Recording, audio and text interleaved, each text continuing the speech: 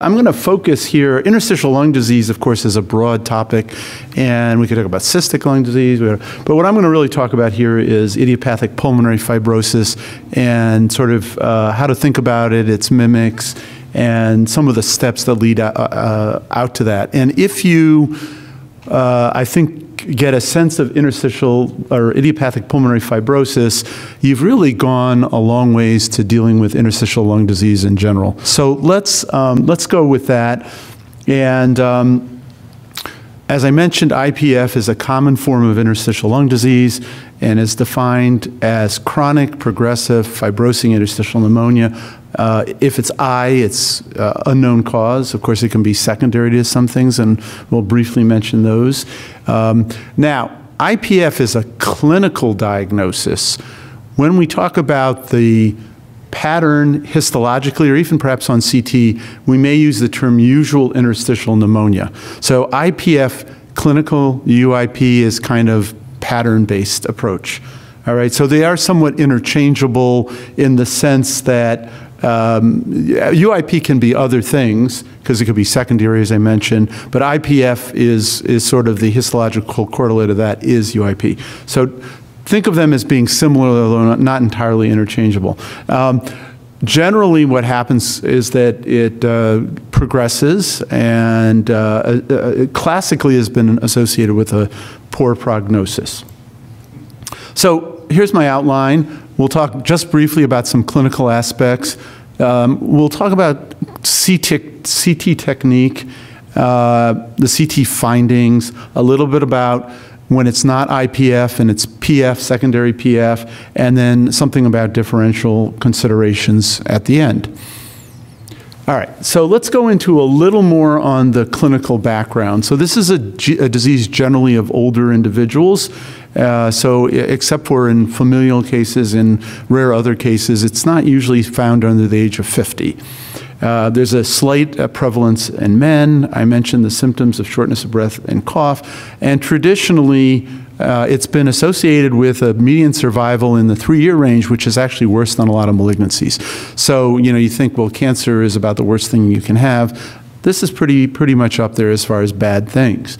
And when we talk about, we can divide it, as I mentioned a moment ago, into IPF and then secondary causes of pulmonary fibrosis, particularly connective tissue or collagen vascular disease.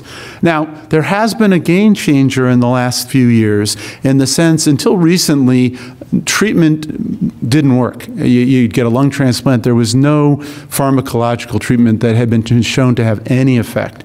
That actually has changed. In 2014, a couple of articles came out, 2 different agents, 2 different companies, showing that there's a potential to, if not reverse the disease, slow the progression. And so this has led to more importance for radiologists, essentially, looking at and deciding, does this patient have IPF? Because until recently, this was the only reason that you could use this drug.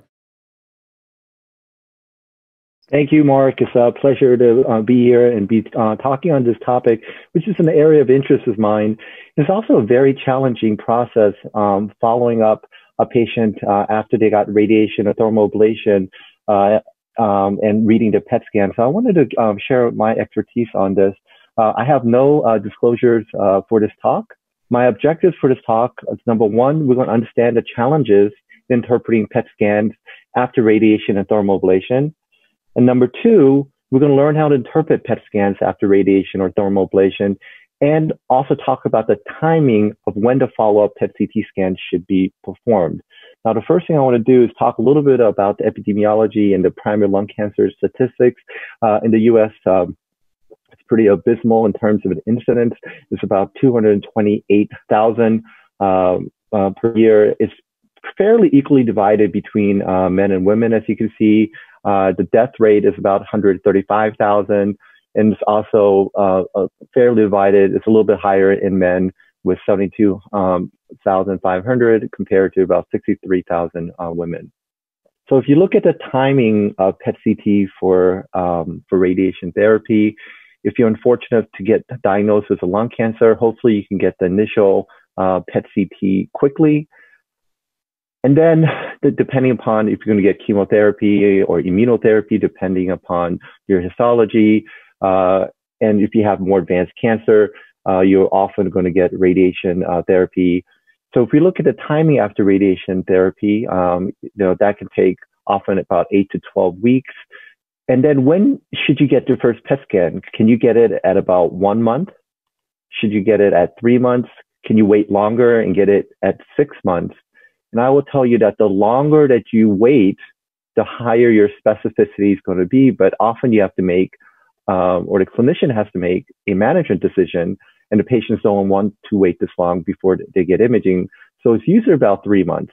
And there are pitfalls about getting at 1 month because you're going to get a lot of inflammation from the radiation treatment, and you may get incomplete killing of the tumor at this time. So you're going to get both false negatives and false positives. So again, some of the factors to consider for timing of PET-CT, number one is the type and quantity of radiation therapy. Are you getting a daily treatment over a month, or are you doing more fractionated, like stereotactic, where you're just getting higher doses over 4 times or so? I think the most important thing is the clinical presentation, whether or not the patient is doing well clinically, they're asymptomatic, or clearly on clinical exam, they have a suspicion that the patient may be progressing. If you're progressing, then you're going to get imaging much earlier. But typically, if you're doing well, this is very similar to head and neck cancer. You'll typically want to wait at least 3 months after radiation therapy. And if someone were to ask you how long, should you wait, I would say somewhere around 3 to 6 months. But the real best answer is how long before you have to make a treatment decision on your patient. Good morning, everybody. So what I'd like to do is talk about an area of MRA that we're using quite a lot in our institution. And thank you. This, I think, it's been very helpful to us, and that is using MRA for diagnosis of pulmonary embolism. It's something that's a little counter to conventional wisdom, but we've found to be very helpful in our practice. And there we go. Disclosure, my institution receives research support from GE Healthcare and Bracco Diagnostics, and MRA in this indication, this represents an off-label use of gadolinium contrast agents. So we'll talk about the clinical background, then some of the MR technology that facilitates an PE exam, how to prescribe and perform, examples and pitfalls, and then we'll talk a little bit about PIOPED-3 results as well as our own outcomes data that we've seen. So this is a good example. This is a somewhat heavy 34-year-old female patient who had a power PICC line which limited the bolus for the CT-PE exam. And she had this attenuation difference here in the left upper lobe pulmonary branch. You can appreciate the opacification of the pulmonary artery is not all that great in this case.